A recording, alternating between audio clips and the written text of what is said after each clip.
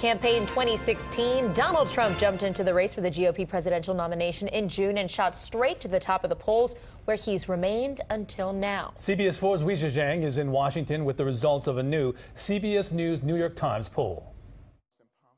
For the first time, Dr. Ben Carson has dethroned Donald Trump in the Republican presidential race. Carson leads Trump and the other GOP candidates in a nationwide poll conducted by CBS News and the New York Times. Trump says Carson now has to show he can handle the spotlight. I've been there for, I guess, 100 and some odd days. And we'll see how it all, how Ben holds up to the scrutiny. But, Ben's got a lot of things in his past that we'll see. Carson climbed to the top with the help of evangelicals, where he has a 22-point lead over Trump and a 9-point spread with Tea Party members. By contrast, Donald Trump has lost 12 and 8 points among these groups in just the last 2 weeks.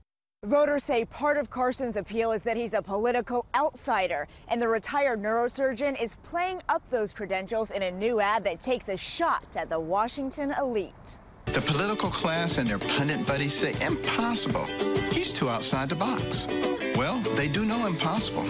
Impossible to balance the budget, impossible to get border security, impossible to put aside partisanship. If there's a bright spot for Trump, it's that more than half of his voters say they are locked in to support him, while nearly 80% of Carson's voters say they could change their minds.